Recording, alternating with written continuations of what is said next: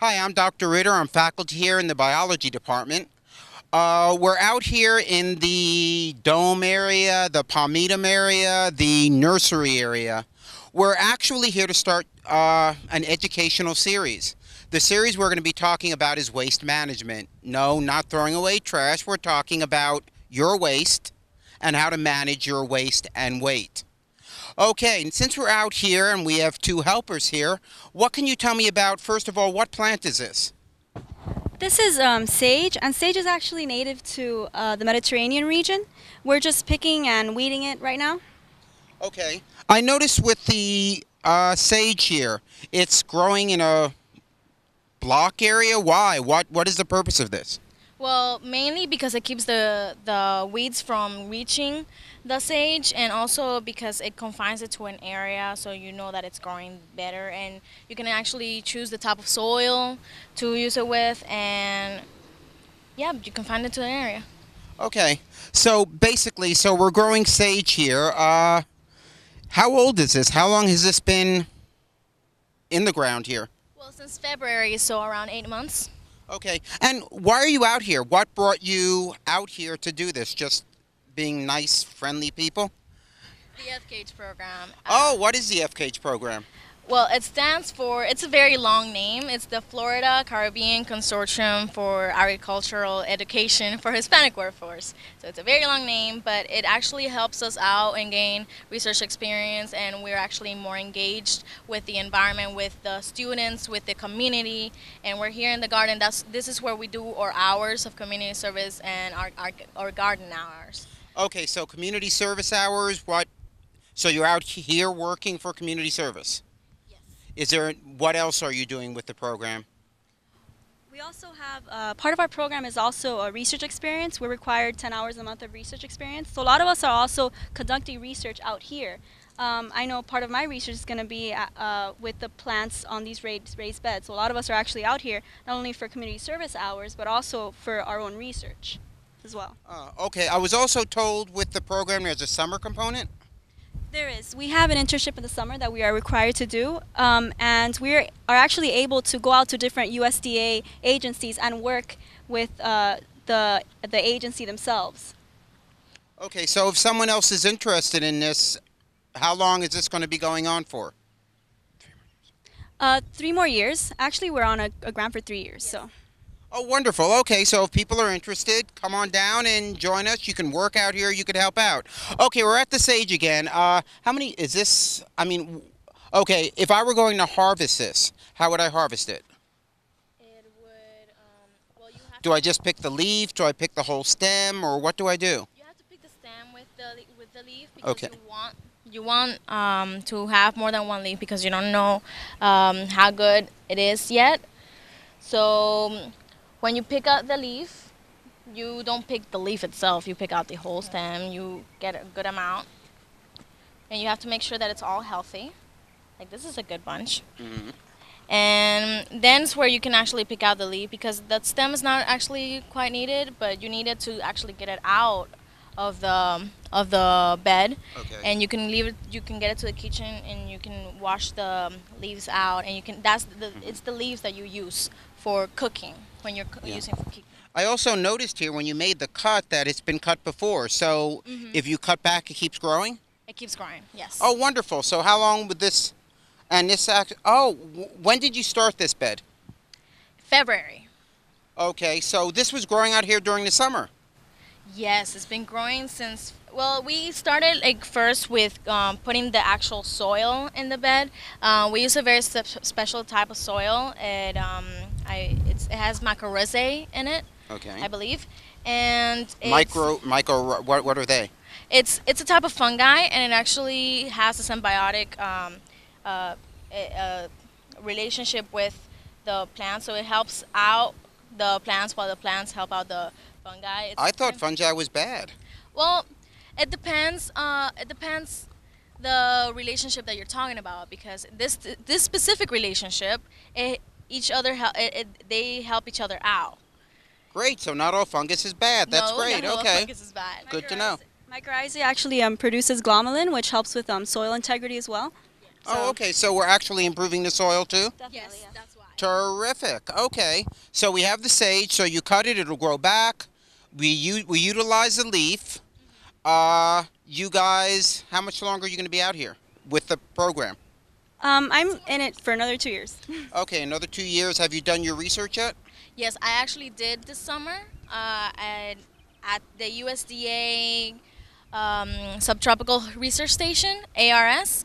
It's in Kendall area, and I actually worked with bugs, like how they were infesting the mangoes. So I was working with the mangoes, yeah. Okay, so it's all kinds of research, horticultural, agricultural research you can get involved with. Yes, you can not only work with the plants, you can work with animals, you can work with bugs. So it's a very broad range because we're talking about rural, we're talking about agricultural. Agricultural is actually more than just plants and meat. So it's pretty interesting. I actually didn't know that before then. Okay, we're actually going to be taking the herbs inside and using it for cooking. Can you cut us some, please?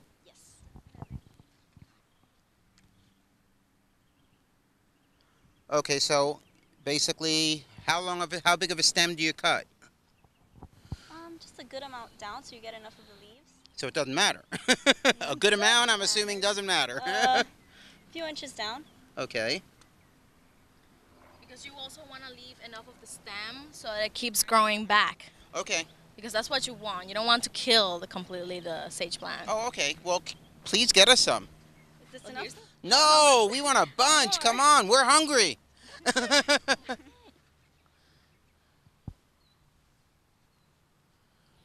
Okay. Oh, so you're taking the new growth. Okay, I see that. We're leaving just enough so it can actually grow back. Okay. I want a bunch. Come on. More than this. Please, please. There you go. Thank you. More, please.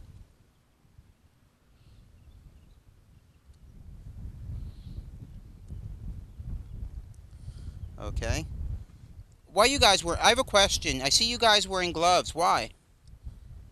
Well, No, I'm just curious. I mean, is this going to hurt my hand? No, we have a No. very large population of fire ants here. yes. And When we give it to you, it usually doesn't have the ants, but while we're going down and grabbing the plants, we might come into contact with some of these little buddies of ours. Oh, okay. Yeah.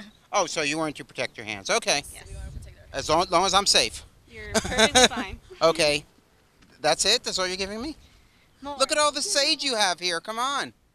You just have to make sure to grab the ones, like for example, there's some right here, like this one. It's already dead. You Okay. don't want to use that for cooking because you want to actually give a good flavor to your meats and to your pasta sauce. Okay. Well, I'm not the one that's going to be doing the cooking, so I'm really not sure how much he wants, but, I figure we're better off having more than, having too much than not enough.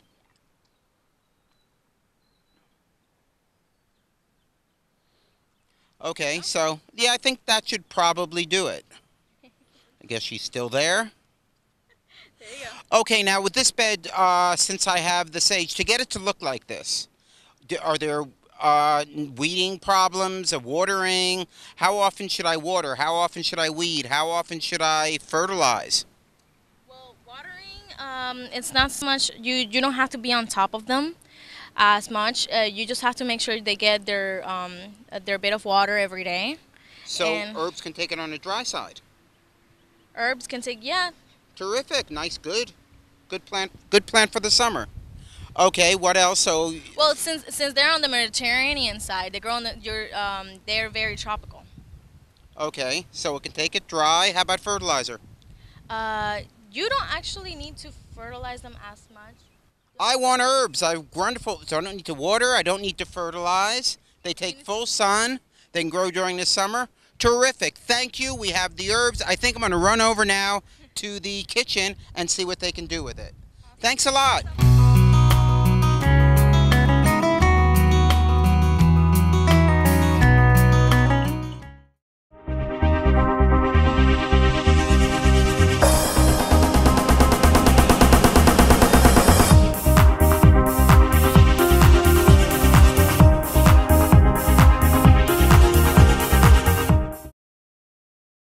Miami-Dade College. 8 campuses, 7 bachelor degrees. Miami-Dade College is the largest institution of higher education in the United States. With 8 campuses and 7 bachelor degrees, Miami-Dade College has the right education for you. Film, television and digital production, health science, public safety management, supervision and management, education, electronic engineering technology, and nursing. 8 campuses, 7 bachelor degrees. Miami-Dade College, the power of opportunity.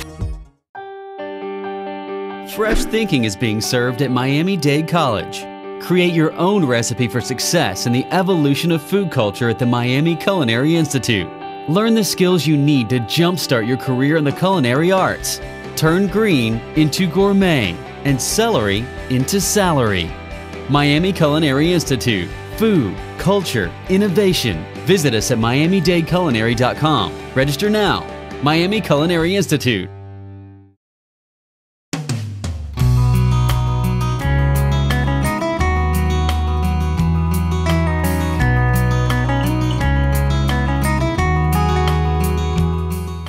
Hi Tim, I'm in from the herb garden. I brought you the sage you requested. Now teach me. I want to know what to do with this stuff. Oh, Stephen. All yours. Well, thank you, Stephen. And my name's Tim Patton. As you know, Stephen, we're going to talk about nutrition. Okay. Where you're outgrowing this stuff, hence have often been said you're outstanding in your field. We're going to show you how to use this for food preparation. Now, one big thing about nutrition, much like horticulture, is that it's a science. But it's a science that has application or use. So students who take your courses learn something about horticulture, but then can go home and use it. They can improve their yard, they can improve the growth of the tree in the backyard, they can grow herbs. So we can actually grow it, and then you're going to teach us how to utilize it. In nutrition, we're a science called the chemistry of life, but it's very relevant because everybody's going to eat. In fact, there's an old quote that says, medicine is something some of the people need some of the time. Nutrition is something everybody needs all of the time. Okay. And that's where we're going to get herbs in just a second. But it's very important to understand that nutrition is what you eat. It's also what you don't eat that then leads to either your wellness or the lack thereof, illness. Okay. And about 85% of adults in America will end up with a nutrition-related problem, mostly due to their weight, i.e. waist size. Okay? So what we're concerned with is obviously getting in the things that will keep you well without getting in the things that make you ill. Herbs have always been part of that description. They have things in them that keep you well, but they replace things that we've added to the diet that make you less well, unfortunately obese as well. Like what? Well, they have, like in sage, sage has been used forever. Okay? This is like one of the most common, in fact, it's labeled one of the 8 top healthiest herbs in the world. It's been used for things like adding to our diet. It has folic acid, it has vitamin C, it has vitamin A, it has magnesium, it has potassium. See, I get excited about this. And it has a flavor. So by using sage... It does have a flavor. It does have a flavor that some people love, and some people will try to find how to spit out the sage as they're chewing it. No, it's but good. It's very important that we have this kind of thing that we can use in place of to provide and subtract all at the same time. Now, the original uses for sage were actually medicinal. They were considered more of a medicine than anything added to food, and the top medical reason for using these were sore throats. It was also, in history, used for something else. Oh yeah, memory. That's a joke. But then... What were you talking about? Yeah, I know. Give me more. Give me, yeah. But then, over time, it sort of got the reputation of a panacea, used for everything. In fact, one of the things it was used for, you'll be glad to know as you're chewing it, is to kill bacteria in the oral cavity and to freshen breath. Go figure. Yeah, it's not working. Okay. Now, when we use sage, there's 2 different ways that we use it. Either in total whole leaf form or chopped up. And when it's chopped up, we can either use it fresh or dried. And when we chop it, you'll see that drying it is real easy. You just spread it out, put it in the sun, come back later before it rains, and you have dried sage. So what I gave you there has stem also, so the stem is no good. The stem is really not part of the edible part. Now, some of the things you can use the whole leaf for, and this is pretty cool, you can make large containers of tea. Okay? In fact, you take the leaf off the stem, take a bunch of leaves, and you put it in not necessarily boiling water, but warm water, and the best way to do it is called sun tea. Question, so I saw what you did is, so you don't even use the petiole, you don't use the base, just the leaf. So just the leafy part. Right. Okay. Okay. I can now, do that. One of the things you can use the leaf for, and it's fairly prominent, is in cooking. If you take a bunch of the leaves and spread it on the bottom of something you might be cooking, it's close to Thanksgiving, a turkey would be a great example.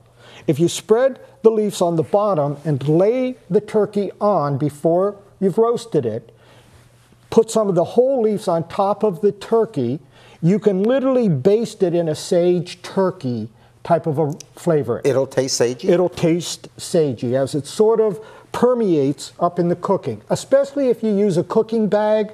I don't know if you've ever used one of those, but you close it off to keep the turkey moist. How about inside? Inside, one of the very famous recipes for sage is actually called cornbread sage dressing.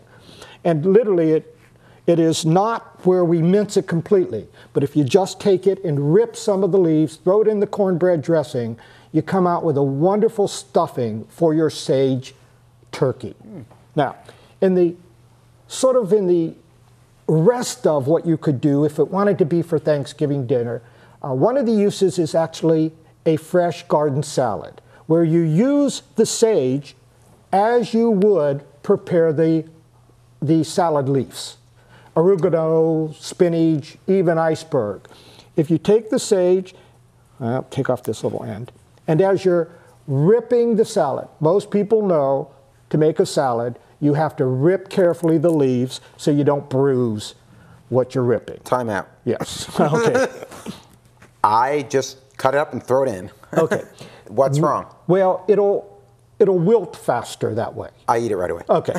Go fast. I know. There you go. Well, if you take the sage leaves and rip them with the other leaves of the salad, they literally blend in, and then when you toss the salad, they become part of the distribution. On top of that goes a sage vinaigrette dressing. Quick and easy. You take sage that's chopped up, and we're going to get to that in a second. You let it soak in oil. Any oil will do. Olive oil is great. Motor oil? Except motor oil. Okay, you're right. Not every oil. You got me on that one. And letting the sage sit in oil is kind of a great idea for later on when I get to some of the other usage. But then, after it sort of permeates the oil, you can take it, mix it with vinegar, and add some other... Do you strain it before you use the oil? No, you don't. How long do you let it sit in the oil? You know, it could be a couple days, it could be a day, if nothing else, at least an hour or so. And what you're looking for is some of the fat-soluble flavoring agents to leach out into the oil so it sort of distributes around the salad. Okay? So whole sage has its usage. Again, tea, wrapper, meats, it can be anything from poultry like turkey all the way to lamb. So for tea, I would use this whole leaf? If you were making a large tea that would then be something you save like for iced tea, iced herbal tea. Now, the rest of the usages are after we chop it. And that's what we're going to do here. And one of the primary, if you don't mind, I'm going to have you go ahead and take the leaves off and chop them up while I sort of go on the rest. One of the most famous of all of the usage of sage tea that's been recorded back to the time of Hippocrates, the Hippocratic Oath, the beginning of medicine as we know it. Hippocrates was big on herbs and plant-based medicinal remedies. Sage was one of his favorite in the form of hot tea, hot herbal tea, perfect. Now, if you go ahead and chop that, I don't even think you need that on, but if you do, what you'll find is that you can make the tea, if you like herbal tea, and just sort of go wild on it. Go crazy, like, yeah, that's it. Okay. I think almost everybody has a food chopper at home. If not like this, then it's like the youngest child in the family. Well, when I steal this one, I'll have one at home. You'll have one at home. Well, as you chop it up, you sort of can start smelling more of the aroma of the sage. And this is what is going to leach in and become the tea essence. Now, for sore throats, so we're talking hypocrisy, that's the Greeks, that's a couple thousand years ago.